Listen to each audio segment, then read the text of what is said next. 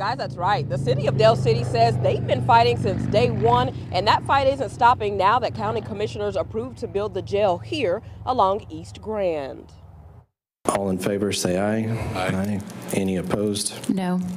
I felt like I'd been gut punched. That was Mayor Floyd Eason's reaction after county commissioners landed on a site for the new jail that will border Del City. After months of speaking out against the site, Del City says they're taking legal action. The commissioners have pushed us into a corner. We funded a special account. We put $150,000 aside for legal fees, and we know that's just the start. That money will be used to explore whether building the jail would be legal there. They're looking for any avenue to stop it they can. They say after Wednesday's vote, the phones have been ringing off the hook. We have citizens that are willing to put their money where their mouth is. They are so angry. They're saying, Mayor, what can we do to help? For me, it has always been about we had to have a functional site.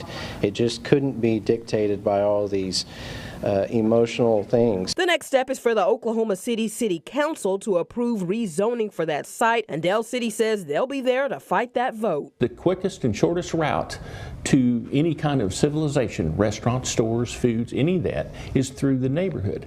We don't want all those people traveling through our neighborhood.